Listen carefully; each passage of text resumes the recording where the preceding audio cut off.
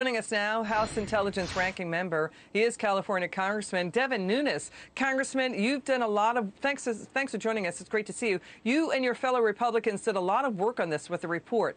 What more does U.S. intelligence know about the virus potentially leaking from the Wuhan lab?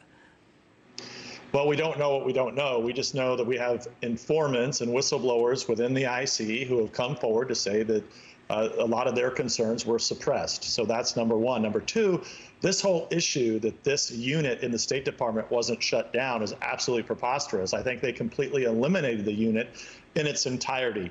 So look, all we did on our committee was we were actually able to, the Republicans that is, were able to take all sorts of open source information. We put it all into a report. Everybody can go and read it if you just go to my website. And we found so much information. And then on the other hand, there is no information that would support, or intelligence for that matter, that I've ever seen that would support the intelligence community's assessment a year ago, which looks to be at this point purely political. And if I take you back and walk your viewers back to what was going on at that time, Liz, was we had Nancy Pelosi running around Chinatown saying that Donald Trump and Republicans were racist, that there was no need to ban flights. We had Fauci saying you didn't need to wear a mask. All of this was occurring at the same time. And I think what happened within the intelligence agencies and all through the bureaucracy that seems to be rotting from within, it's rotten to the core, which was, hey, we have to continue this narrative that Republicans are racist. And so what do we need to do? We need to make sure we come out and say, oh, yeah, intelligence believes that this was clearly something that happened out in the wild.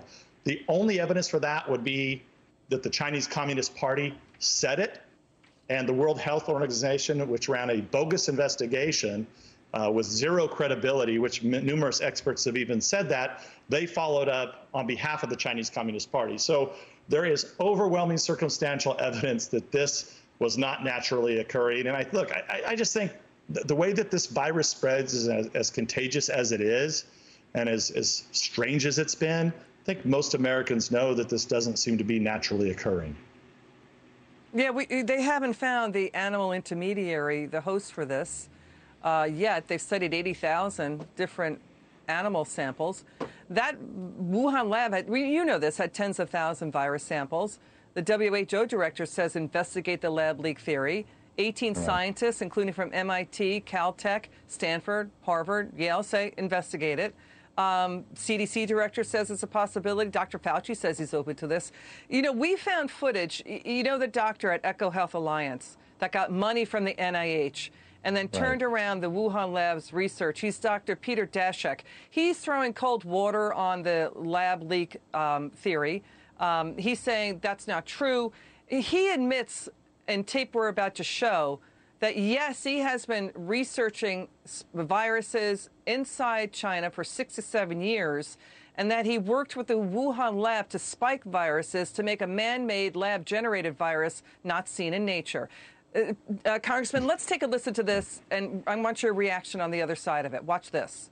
We focused on SARS. Coronavirus emerged from a wildlife market and was the first pandemic of this century. So it's a big event. So we started to trace back from the wildlife market which species carried the virus that came into those markets. We found that it was bats, not civets was the original idea. Right.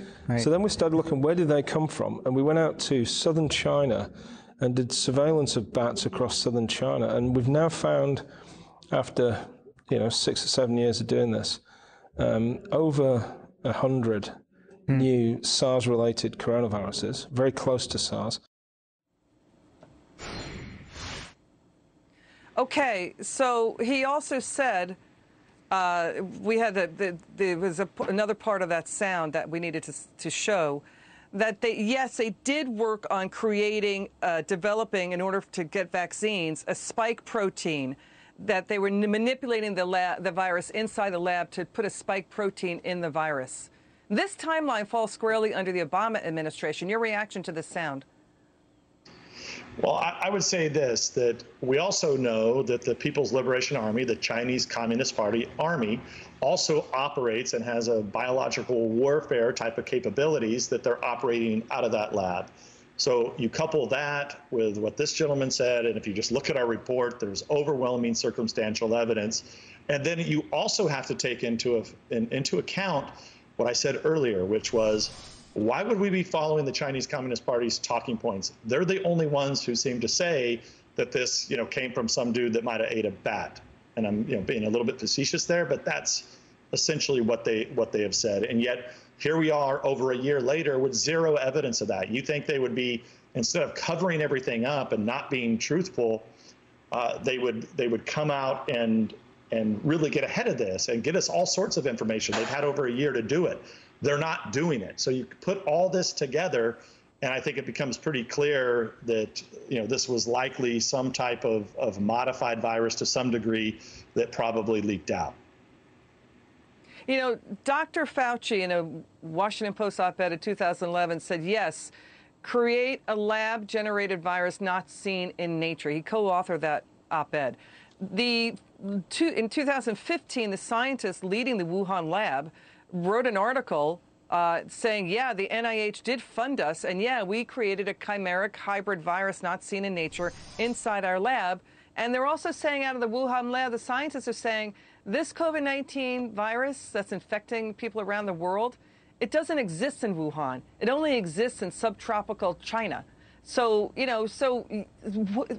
are the key questions. Who signed off on this research? Who approved the money flow under the Obama administration? What controls were put in place? And what are taxpayers getting for their money here? Yeah, and if you go back, look, where were we 10 days ago? Republicans on the House Intelligence Committee came out and told Biden, we have 25 questions for you. We made that public. Actually, Fox News broke it with your own Maria Bartiromo on her Sunday show. And then a few days later, we issue a report.